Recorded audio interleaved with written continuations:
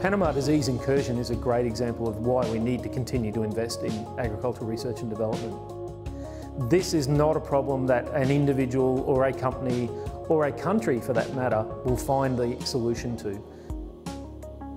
The Australian industry has certainly benefited a lot from the ACIAR project and the collective works on Panama. All that material, all that organic stuff, and put it out there in one. This ACIAR project invests around just short of $1 million over 4 years.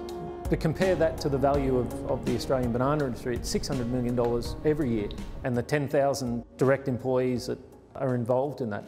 And the importance to the regional economies in particularly Queensland, places like northern New South Wales, it really does represent excellent value for money in protecting those major assets. What I'd really like people to focus on is the end users, the outcomes.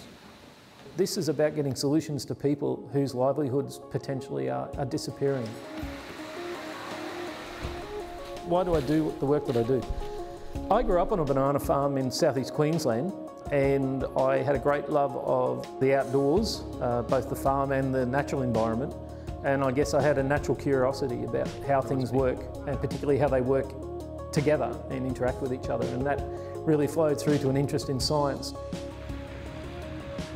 And for me as a researcher, I guess one of the most rewarding things that I've experienced is the value of the research and information being done in each country and how both parties have really benefited from it.